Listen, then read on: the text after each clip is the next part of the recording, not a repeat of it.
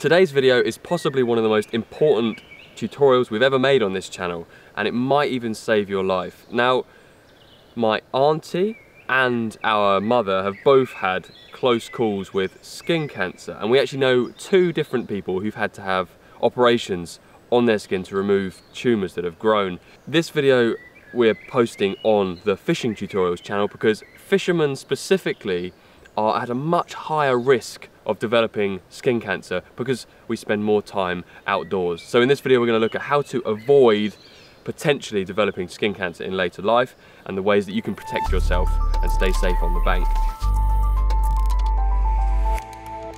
So it's actually UV or ultraviolet light that is the main cause of developing skin cancer. UV light can come from the sun, but it's also present in tanning beds. I'll assume as an angler you're probably more likely to be getting a tan on the bank than you are in a salon or whatever, but those are the sources of this dangerous UV light. Being burnt by the sun, even just once, drastically increases the chances of developing skin cancer in later life. So you really want to avoid getting burnt by the sun. Today it's a little bit cloudy. It was hot and sunny earlier, but it's very unlikely that we'll be getting burnt today. But if you're out and particularly in the spring, summer and autumn, when the sun's more direct, it's higher in the sky, you want to protect yourself from that UV light. One very popular and well-known way of protecting yourself from getting sunburnt is sun cream or sunscreen. This is like a spray-on one, and there's multiple different types of sun cream available. The important thing that you want to look for is what the SPF rating is. I don't know what SPF stands for, but it essentially explains how much coverage you're getting, how much protection you're getting from that UV light. So you want to look for something with SPF 50 really or above. That's really what you've got to try and look for to make sure you're getting maximum protection from the sun. As well as that, you've got to try and make sure that you check how long that protection lasts. It's no good putting some cream on at the beginning of the day and then 24 hours later it's rubbed off and it's not doing its job. Lastly, with your sun cream, check that it's not out of its sell by date or use by date. Sun cream can begin to stop working as it gets older. So if you've got a 5-year-old bottle of sun cream, it might not be doing its job. So just check what the use by date on that cream is. Normally, I've been told that sun cream will tend to last up to about 3 years. If you've had that bottle for longer than that, I would get rid of that and grab yourself some new cream.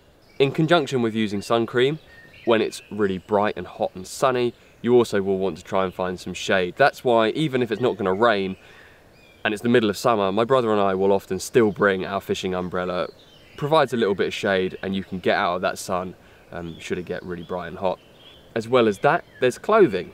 So I've got a peaked cap today which will be keeping sun off of my face. There are other types of cap available as well.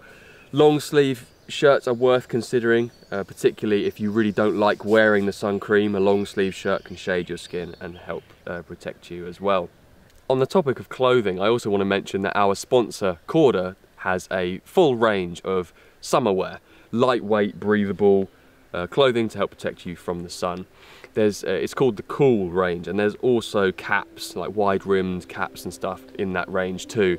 But the main reason I wanted to mention these products specifically is because Corda actually donate profits from the wide-rimmed cap and the long-sleeve breathable shirts in the Cool range to a children's cancer fund. It's the Lennox Children's Cancer Charity. It's basically a charity that looks after kids who have got cancer. So if you are looking to buy some outdoor wear, protect you from the sun, then you might as well support a good cause at the same time. Typical English weather, we're out here shooting a video about getting burnt and avoiding skin cancer, and it's pouring with rain. The places that most people tend to get burnt is often on the back of the neck, on the face and the tops of the ears. Another sensitive area of your body that you want to try and protect is actually around your eyes. It's very delicate skin, and that's why wearing a pair of glasses during the summer not only helps you spot fish in the water, but it'll also protect that delicate skin around your eyes.